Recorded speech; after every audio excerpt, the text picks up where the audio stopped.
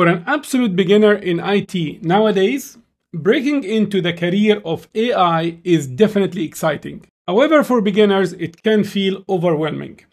What if I told you that there is a faster path and an easier path with higher chances of being hired as you work towards the AI career goal that you have? In this video, I'll explain to you how starting with Cloud and DevOps is going to be the most practical and the fastest one to build the prerequisites for AI engineering while you are hired and making money.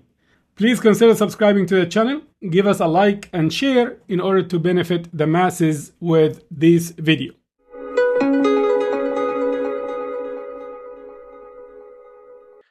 This video is based on the previous video where I explained the best path from Cloud and DevOps into machine learning.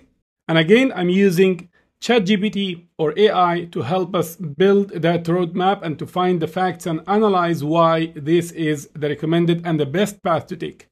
So let's go ahead and look at the second question that we have asked. Please watch the previous video if you haven't done so yet. I need to get into AI engineering.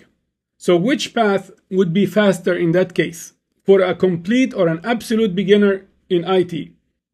And the answer was, for absolute beginner with no background in IT, be job ready much faster in Cloud and DevOps than in AI engineering. And here's a clear comparison. This is what it would take for AI engineering, and this is what we have seen for Cloud and DevOps. So now it's comparing the two side by side. So time to job readiness, here it's 6 to 8 months with focused effort. And here it's 18 to 24 months realistically with strong math and coding. Now we are talking about AI engineering. So you will be an AI engineer. We are not talking about LLM engineer or prompt engineer. We are talking about being a solid AI engineer. Learning curve, here is moderate, mostly tool scripting and infrastructure concepts. Here it's high because it requires a lot of math, a lot of machine learning theory, algorithms, and deep coding. Math requirements, minimal, basic, logic, and scripting. While here it's heavy, linear algebra, calculus, probability, and statistics. Programming requirements, you need Bash, Python for scripting and automation.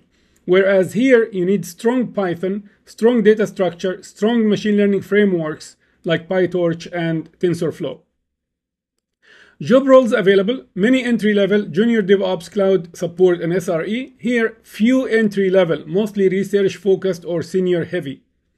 Certification that would help, AWS, Azure, Cloud Certs, Docker, Kubernetes, and Ansible, and so on, and Terraform.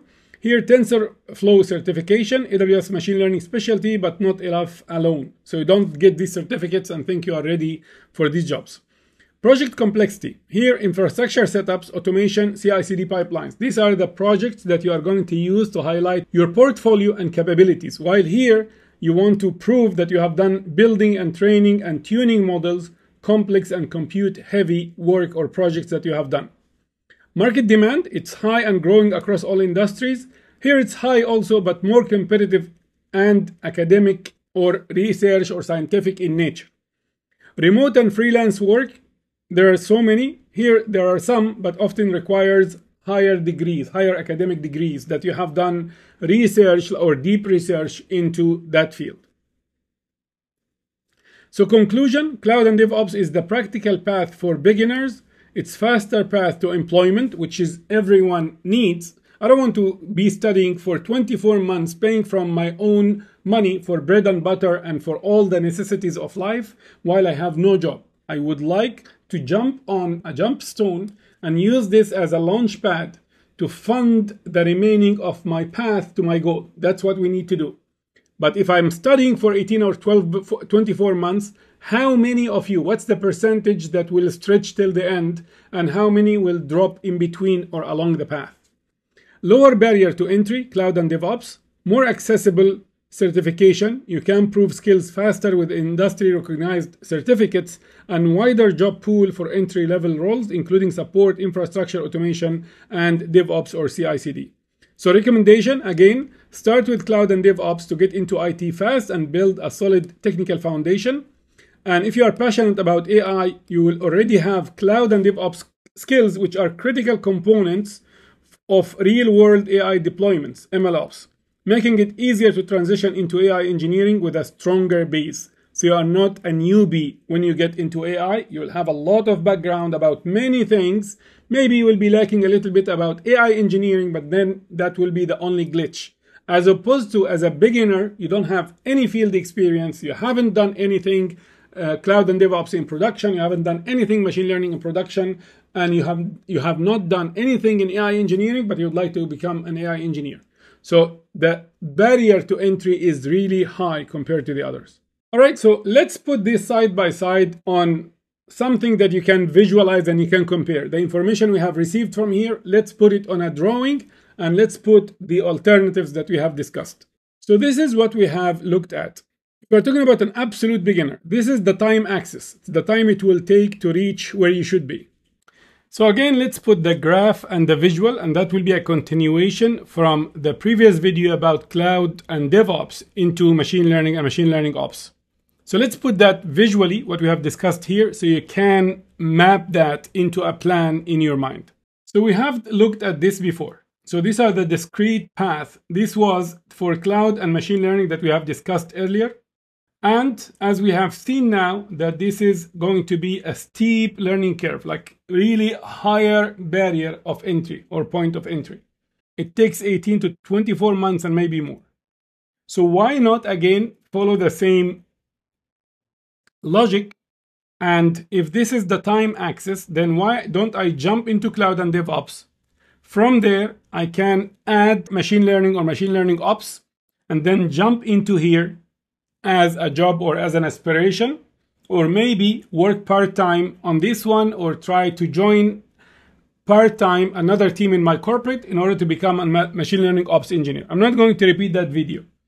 But from here, now you have a shorter learning curve compared to this one. It can be 10 months, can be 12 months, or you can even divide it into steps. Prompt engineer, LM engineer, build these skills, and then move into the AI engineering part. So this way, at least you have many steps beforehand that you can be hired at. Your chances of being hired are much higher, and you are within IT. So your chance of venturing into AI is going to be much smoother. The likelihood is going to be much higher, and you are already having a job that is paying for your expenses. So less stress and much better path to be hired as an AI engineer or into the AI field in general.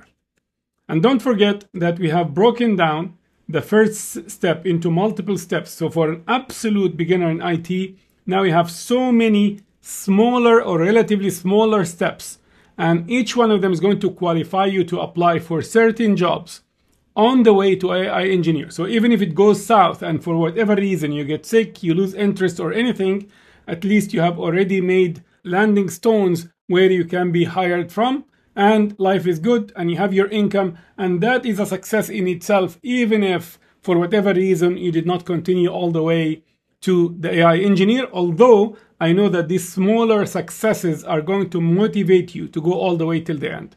All right, hopefully this is clear, and now you understand why I am a strong believer that cloud and DevOps is the easiest into the hot skills right now and the in-demand jobs. And then from there, machine learning, ML ops, and then from there, get into AI. All right, so hopefully that was beneficial. Please don't forget to subscribe to the channel, activate the notification to get the new videos, and also please give us a like and share so the video can reach more people and can benefit more people. And I'll see you in the next video. Thank you.